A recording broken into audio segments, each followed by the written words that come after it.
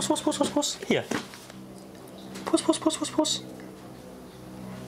That's good. Come here. What are you scared of, cat?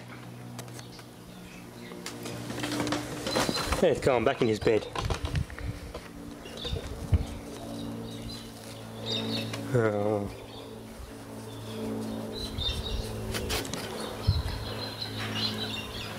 On your cat.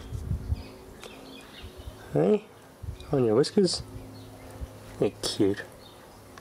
If you also got a managed to get some argon in that jar from the welding gas tank.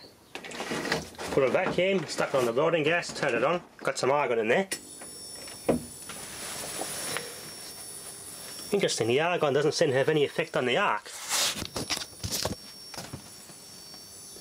Okay, I've all expected it to be a little bit more plasma-like, but there you go.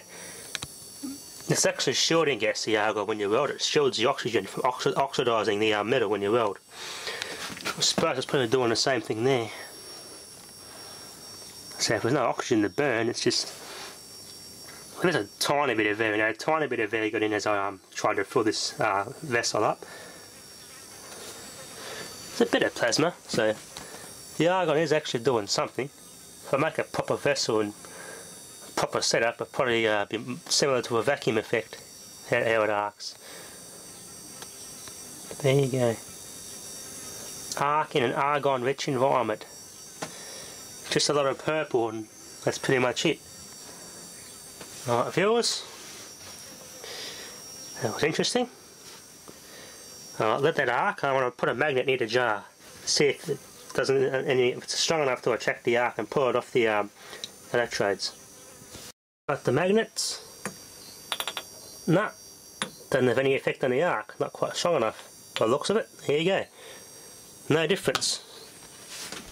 Turn it off, strike again.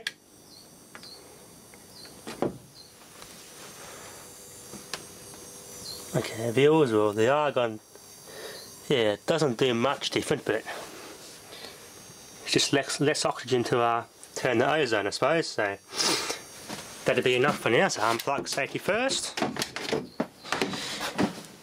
Thanks for watching.